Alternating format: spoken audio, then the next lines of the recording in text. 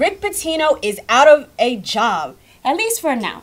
The University of Louisville has placed men's basketball head coach Rick Pitino on unpaid administrative leave after FBI allegations that coaches within the program participated in a scheme to pay recruits' families in exchange for commitments to play for the university. Mike, do you think that Louisville kept Pitino on too long, and what do you think is the fallout from this investigation? A huge fallout. To answer the first question, absolutely they kept him on, Keisha. This has been just disgraceful, the way that this university has carried this on.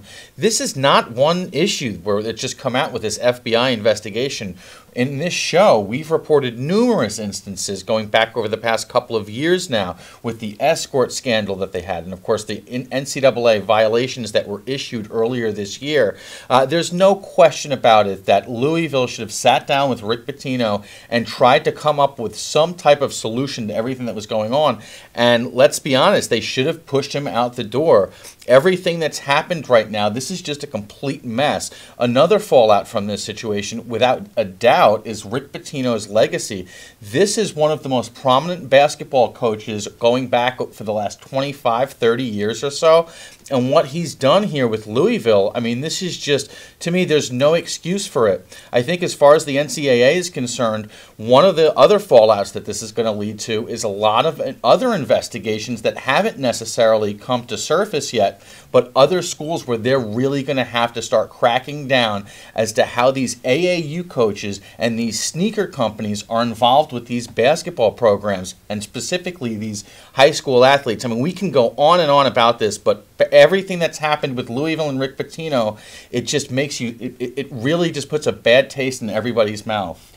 Well, I'm just going to slightly disagree with you because I'm a firm believer in second chances, so I don't think that they kept him on a little too long, but this was definitely the final straw, and I think this is really the right move for Louisville because you can't have scandal after scandal marring the university and its reputation. So Rick Pitino is definitely right now on leave, but I think it's just one step out of the door. And the fallout is going to be huge because this is going to uncover more schools. As the accused are being rounded up by the FBI and they start singing, there are going to be more and more schools, perhaps other individuals in the sneaker companies that are going to be exposed. So I'm just hoping that my school is not caught up in anything illicit. I have faith in Coach K.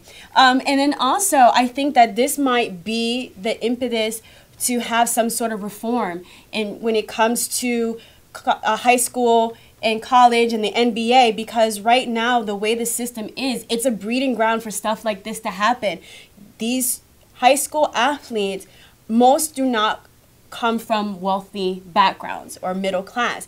And when you start throwing money at them, their families, the family friends, it's very tempting to take it because I remember when Laramie Tunsil, the football draftee who got into trouble for accepting money while he was in college, one of the things that he asked for was money for the electric bill. So this is real life for some people. So when you keep people from earning money by telling them you have to go to college in order to get to the NBA, to get to the contracts, then, there's a year of what am I going to do? How is my family going to survive? That the NCAA has not addressed and the NBA, hasn't addressed either. So I think there might be some reform. It's going to be a battle because if you start telling the kids they can go from high school to the NBA, where does that leave the NCAA? Does that affect their pockets? So it's going to be very, very interesting, and I'd really be